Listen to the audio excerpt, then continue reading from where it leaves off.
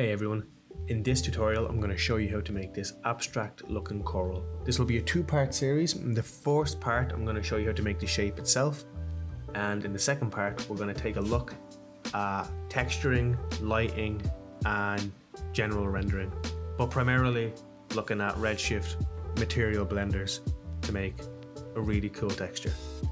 So let's go. So as you can see here, I just have some cylinders stacked on top of each other just to create a kind of quick abstract shape of this coral that we're going to make. And what we're going to do then is quickly select our cylinders and not do this. We're going to select them, drop them into a volume blender, and then once we have our volume blender sorted out, what we need to do is drop down our voxel size and make that about 3 so that it doesn't destroy my machine.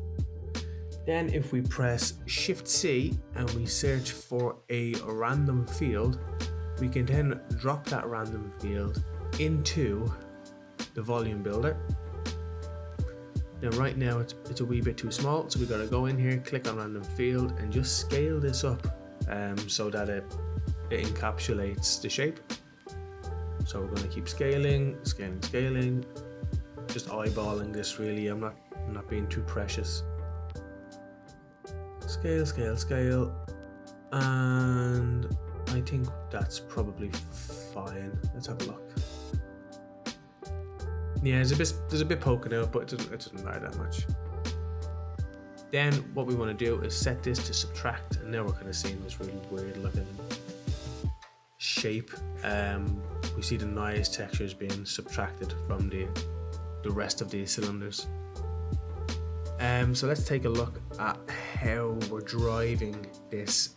So we're driving this subtraction with noises, but they're random noises. So I think what would probably be better is if we used, instead of it being a random field in the field type, we should probably look at using a shader so that we have more fine control on some of these pockets.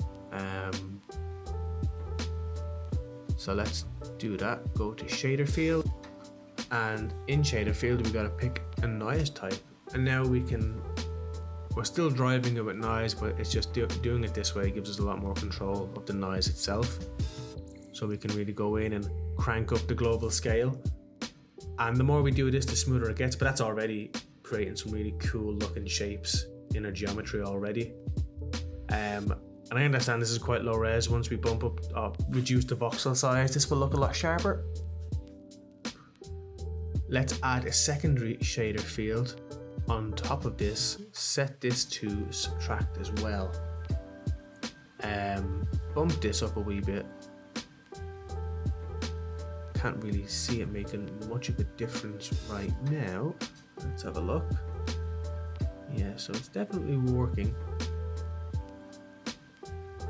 Let's bump these up to 200, 200, 200.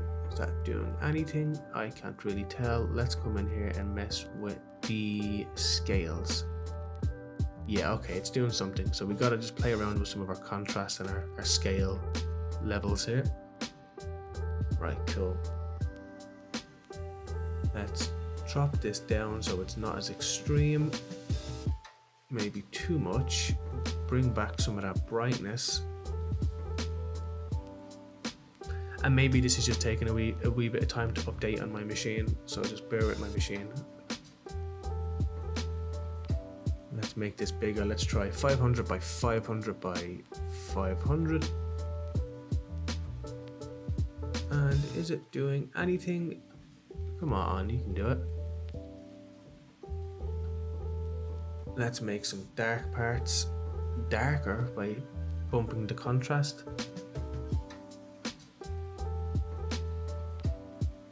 There we go. Yeah, it's just taking a while for my machine to update, but now we can kind of see some of those added little subtractions that are happening. So that's being driven by the secondary shader. So we can probably make these bigger. Yeah, cool. Let's make the image or the noise have a little bit less contrast, so there's less of a steep subtraction. Add a smooth here. Let's bring that down because we don't want it to be too smooth. We still want it to be like a little bit jaggy. Yeah, looking cool. Let's bring our voxel size down to 1. And my machine might scream for a little bit, just give it a second. And cool, now we see that our geometry is a lot more high res and it's kind of got this Swiss cheese looking vibe. But I think it looks cool. I think it looks really cool. I think what we could do is we could add even more detail by using some displacements. So let's do that now. We just need to drop this into a volume measure. We can have a look at, you know, our polygons at the minute. It's fairly dense, not too dense, but dense enough. So let's make this editable. And usually you should probably save copies and stuff, but I'm just flying through it. I'm not being too precious. So make sure you're backing up stuff, or you're backing up your live file so you can come back and edit at a later point. But right now I'm happy enough with this. Right, so an issue that will happen is that, you know, the topology here looks really bad. And if we want to do stuff with displacements and we want to do stuff but maybe we want to do, you know, some soft body dynamics or stuff like that, we really need to remesh this. So just drop your object into a remesher. I think the standard settings should be fine for this right now. And there we go. Yeah, looks a lot cleaner. This will help us when we're doing any form of displacement. Yeah, I'm really happy with how this looks. This looks really cool. Right, so what we should definitely do now is add a displacer to this, just to give it that final 5% that could make it look, you know, even more organic. So let's do that right now. So let's just make this editable. Let's drop a displacer underneath the remesh. So there we go. And then again, we're going to use a noise to affect the geometry again. So we've got 3 layers of noise. So essentially it's noise does the bulk of the work here. And again, you can scale the global scale up. You can do some really cool shit with noise. Some really cool stuff. But you know, this is just taste. So essentially we're just kind of moving values here until we get something that we're happy with. So we kind of don't want it to look too extreme. We just want a little bit of that extra kind of texture to play with, so you can get some really crazy stuff.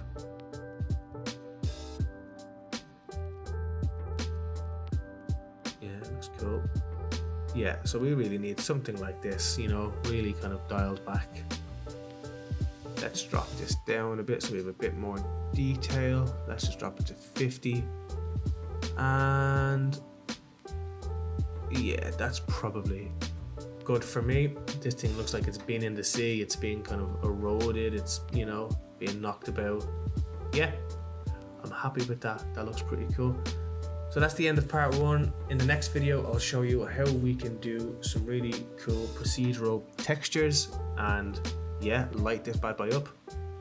See you in the next one. Bye bye.